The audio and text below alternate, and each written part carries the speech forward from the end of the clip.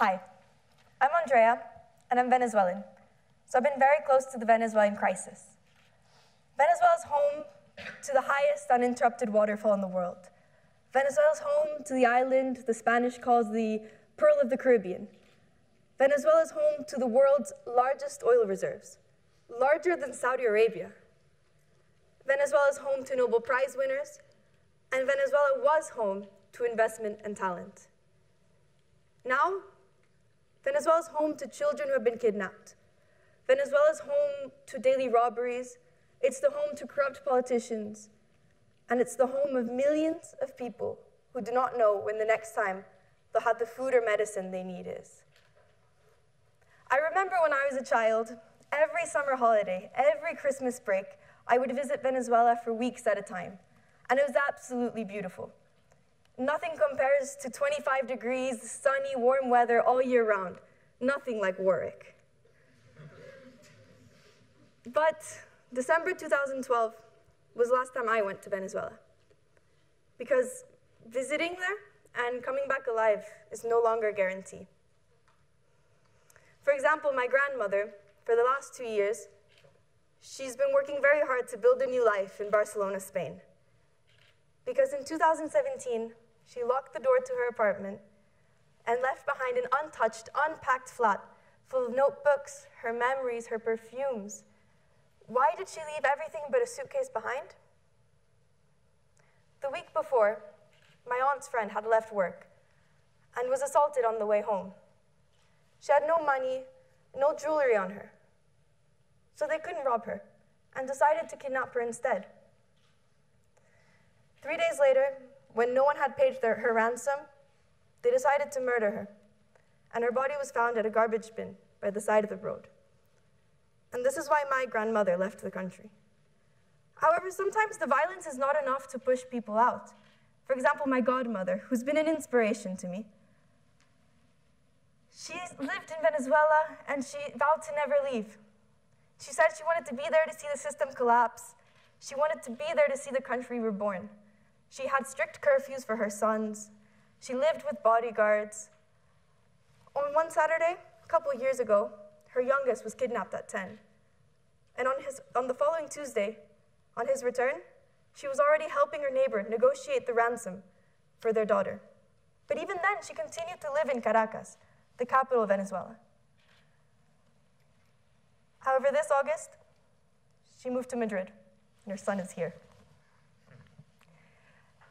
It shows that you can no longer build a future or live in Venezuela anymore.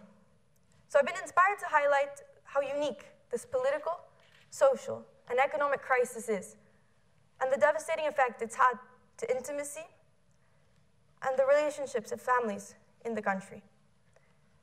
There are three main components to my talk: a brief explanation of the history of Venezuela, the current situation, which is hyperinflation, mass immigration, and finally looking forward at how we can help these people who've been forced out of their country in this diaspora.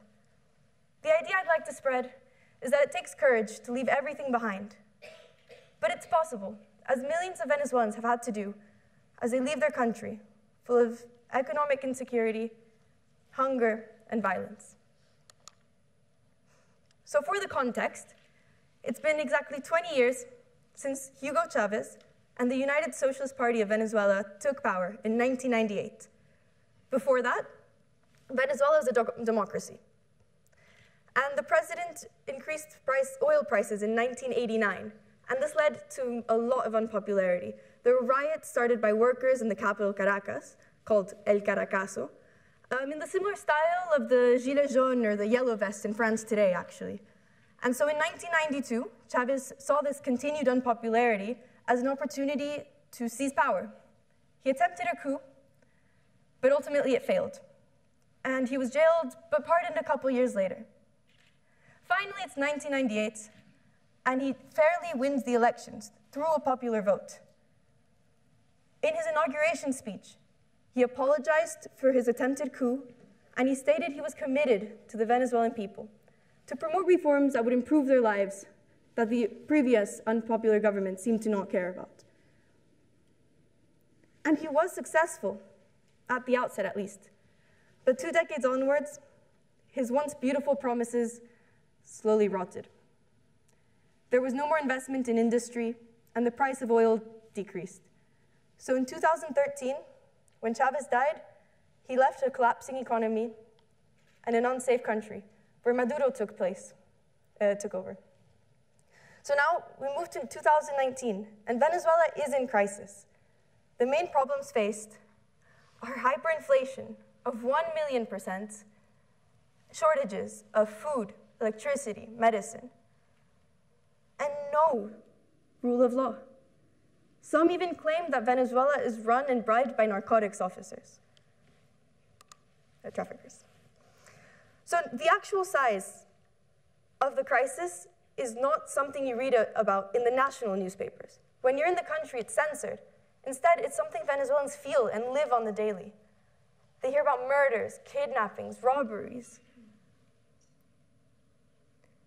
To grasp this economic hardship Venezuelans face, it's the hyperinflation that's made life extremely uncomfortable. Simple things like grabbing lunch with friends become extremely difficult because $10 worth of money requires a large suitcase. I'm sure some historians in the room, or even those who did GCSE history, have the image of the 1923 Weimar Republic, German children playing with wheelbarrows of cash. That's what's happening today. There are indices like the Bloomberg Latte Index, which show that in the last 12 months, the price of coffee in Venezuela has gone from 0.2 bolivares, that's the national currency, to 400 bolivares. At this rate, it's the same as you coming back to term 3, ready to revise, and the library cafe is charging you £3,000 for an Americano coffee that this morning you paid less than £2 for. This bad economy is the main driver behind the 3 million official Venezuelans who have left the country, and the estimated unofficial 8 million who have claimed they left. This is 25% of the population. 25% of Venezuela has left. After Syria, it makes it the largest mass immigration globally. Before, Venezuelans could travel across Latin American borders freely, much like here in Europe in the Schengen area. But now, because there's no controls, no rule of law, even official documents lack credibility. For example, when you pass your driver's test, your license is a PDF that's emailed to you to print out at home. This makes it easy to falsify documents, and it leads to distrust towards the 10,000 Venezuelans a day who are leaving the country by foot to neighboring South American countries and are being welcomed by xenophobia. In Venezuela, you can no longer discuss projects. You can't discuss what's happening in the future. You only discuss your problems, making everything an anchor of negativity. Those who leave their country do not make the decision lightly. They're taking a leap of faith. And we need to look forward how to support these people moving to the diaspora. So I want to finish off by saying, these millions of Venezuelans are trying to escape insecurity and violence. So we need to find a way to support them. My aunt explains, for example, she's been in Argentina for the last 6 months, that Venezuelan restaurants have become hubs of networking and support.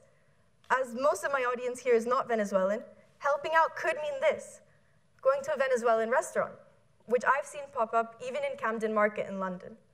They show that you can succeed, even through hardship. And that if you build these communities abroad out of nothing, they're still extremely powerful.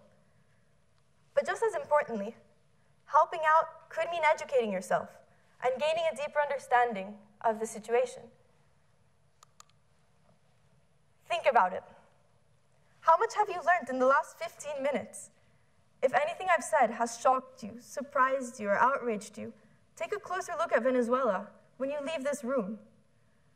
Imagine all the other crises happening around the world that you're not aware of because they're so far away. The connections you make with people and global issues around you are priceless. A nation is a story of shared memories and histories. But now those stories cannot exist on Venezuelan soil. My family and millions have had to leave everything behind in order to move forward from the crisis in their home. But I remain hopeful that these problems do have solutions and that we can move forward. Though the shared memories of our country are being forced out of Venezuelan borders, aún florecemos en el abismo. Or in English, we can flourish, even in the abyss.